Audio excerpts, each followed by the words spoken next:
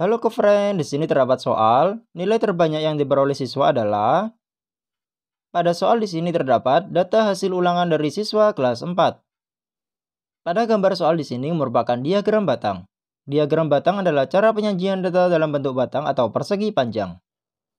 Di sini, untuk yang bagian bawah dari kiri ke kanan menunjukkan nilai siswa, kemudian untuk yang sebelah kiri, dari bawah ke atas menunjukkan jumlah siswa. Di sini, nilai 4 lurus pada angka 3, sehingga nilai 4 terdapat 3 siswa. Kemudian, nilai 5 lurus pada angka 4, sehingga nilai 5 terdapat 4 siswa. Kemudian, nilai 6 lurus pada angka 4, sehingga nilai 6 terdapat 4 siswa. Kemudian, nilai 7 lurus pada angka 7, sehingga nilai 7 terdapat 7 siswa. Kemudian, nilai 8 lurus pada angka 11, sehingga nilai 8 terdapat 11 siswa.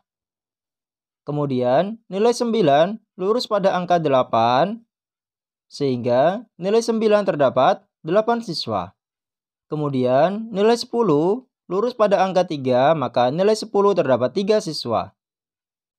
Di sini, nilai terbanyak yang diperoleh siswa adalah nilai 8. Jadi, nilai terbanyak yang diperoleh siswa adalah nilai 8, yaitu 11 siswa.